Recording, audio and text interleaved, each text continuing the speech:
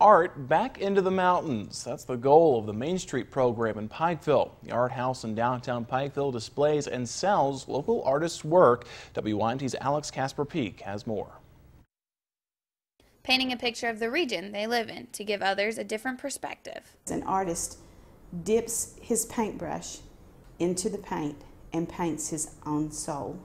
Local artists in Pikeville can now share their own artwork with others. I'm glad they're incorporating art into the community now. It's something that we've always needed.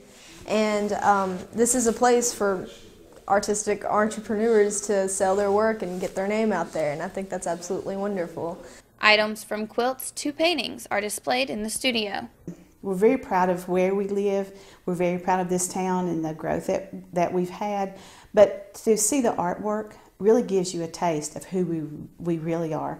While walking around the art studio, if you really look at the work, you'll notice that they're telling a story and a lot of the history that's here in the mountains. I wanted to give a feeling of how mountain people lived, how small their homes were, but how beautiful the area is. The art house also gives aspiring artists a place to see how far they can go with their art. I really like the art house. I want my paintings in here one day. I'm being serious. It's one of my goals. Hoping to allow others to see the mountains the way they see it in Pike County. Alex Casper-Peak, WYMT Mountain News. The art house is open 11 to 6 on Fridays and 11 to 4 on Saturdays in downtown Pikeville.